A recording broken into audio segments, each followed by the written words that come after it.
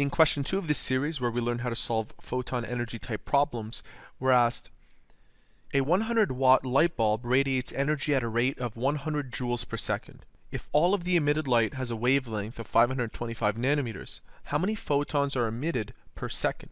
The way I'll tackle this question is similar to the way I tackled question number 1. I'm going to find out how much energy per photon occurs for this particular wavelength. So let's go ahead and do that. We have E is equal to h times the frequency, which can be expanded to c over the wavelength, represented by lambda. H represents Planck's constant, and that's right here. We have 6.626 times 10 to the power of negative 34 joules per second. And that's being multiplied to the speed of light. So I'll write that down next to it. 3.00 times 10 to the power of 8 meters per second over the wavelength of 525 nanometers. Now we have to find out what that is in meters, and we can do that by writing it out as 525 times 10 to the power of negative 9 meters.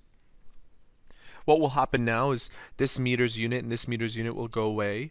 This seconds and this seconds will go away, and we'll have a number that's completely in joules per photon. So I'll write down E subscript photon. Let's go ahead and find out the answer. Starting with 6.626, bracket 6.626 times 10 to the power of negative 34 times 3.00 times 10 to the power of 8 divided by bracket 525 times 10 to the power of negative 9. We end up with 3.786 times 10 to the power of negative 19. 3.786 times 10 to the power of negative 19 joules per photon.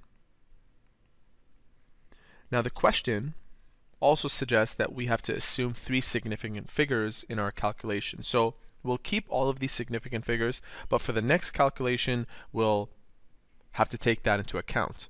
Now we're told the rate is 100 joules per second. And as with any rate, we can flip this where we have 1 second per 100 joules. So what I will do is multiply this number with this number. Look what happens if I do that. 1 second per 100 joules times 3.786 times 10 to the power of negative 19 joules per photon. They're asking for photons per second. So this joules and this joules will cancel out, leaving us with seconds per photon. The number that we have on our screen divided by 100, but we want photons per second. This is seconds per photon. So I'll take the reciprocal of this, 1 divided by the number that I just found, and that's 2.64 times 10 to the power of 20.